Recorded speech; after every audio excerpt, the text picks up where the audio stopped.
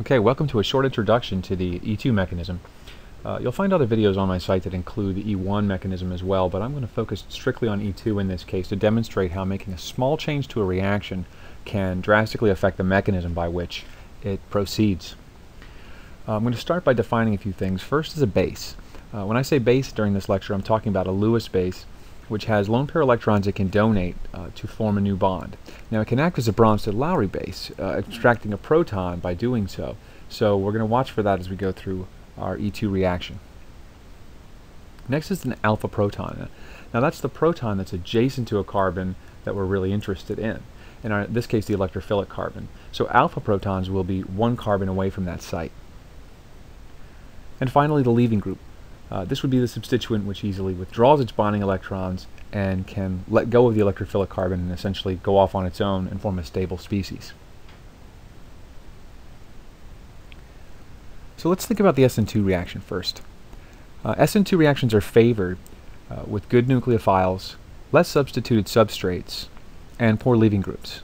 Now, if any of this sounds unfamiliar to you, I suggest that you watch the SN1, SN2 video on my YouTube channel at Chem Survival. Some factors which favor the SN1 reactions are exactly the opposite. That would be poor nucleophiles, more substituted substrates, and good leaving groups. So if we have a reaction like, let's say we're dealing with a reaction between hydroxide ion, indicated on the left here, and methyl chloride, represented on the right here. We'd be dealing with a situation where we have a strong nucleophile, an unobstructed electrophilic carbon, and a poor leaving group.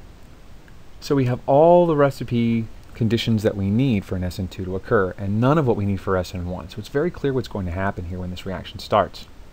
Our nucleophile is going to want to attack, and our leaving group is not going to want to go.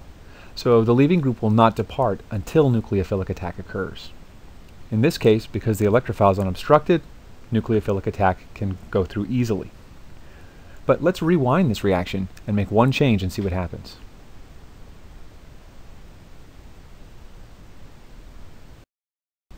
Now what I'm going to do with my reaction here is I'm going to change only the substitution of the electrophile. I've created what would essentially be T-butyl chloride in this case if it were analogous to our previous molecule. So what I've done is I've switched from an unobstructed electrophile to an obstructed electrophile.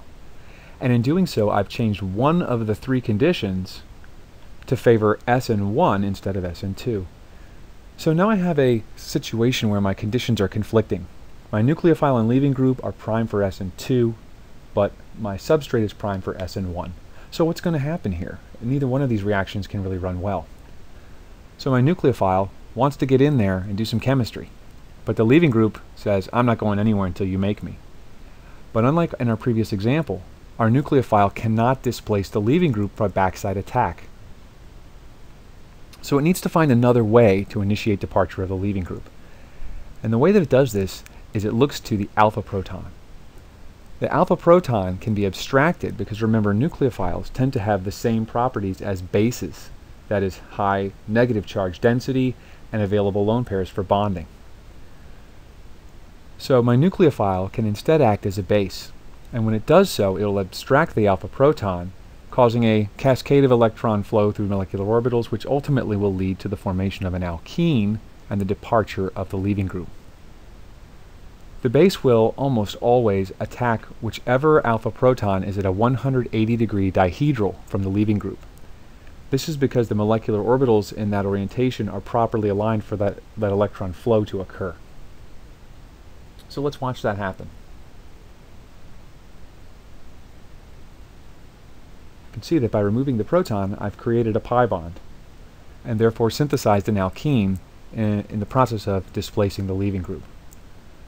And we'll talk a little bit more about the geometry of different E and Z isomers which can form in E2 reactions a little bit later. As you can see, we've used a very simple substrate this time. But this is a great example of how altering just one condition can dramatically change the mechanism by which a reaction proceeds. That's it for now. I'll see everybody next time.